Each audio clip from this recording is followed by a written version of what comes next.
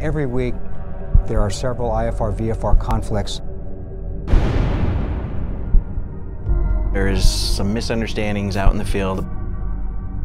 Who can help us debunk these myths?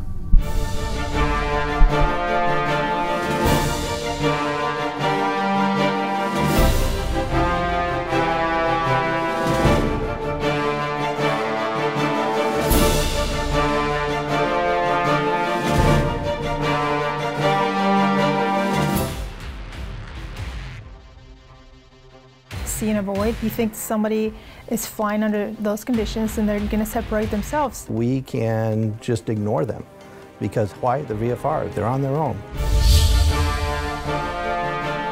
See and avoid is an integral part of our industry, but it's not the holy grail. Pilots are responsible to see and avoid traffic. Well, two things have to happen. I've got to see the traffic first in order to be able to avoid it. It's really helpful to have another set of eyes. Most people think that they're not allowed to vector a VFR aircraft. You're not allowed to issue a turn or issue an altitude to a VFR aircraft. There's some misunderstandings out in the field about what you can and can't do. Can you turn them? Can you not turn them? Can you issue an altitude? Can you issue any other sort of instructions? And the answer is yes, you can. I'm always appreciative when somebody calls traffic for me because that's a potential threat. Most of the time, it's not going to be an issue. If I need to change altitude, stop my climb, stop my descent at a certain altitude to let another airplane go by, actually, I think that's in my own best interest.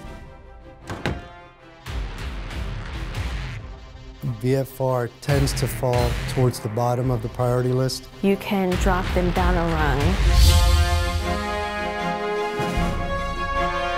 It's in the 71-1065. When it looks at IFR and VFR, it doesn't distinguish between the two. It doesn't say between IFR aircraft, it says between aircraft. Issue the traffic alerts, issue the safety alerts, treat them like you would any other aircraft and help avoid those collisions, because that's what our job is.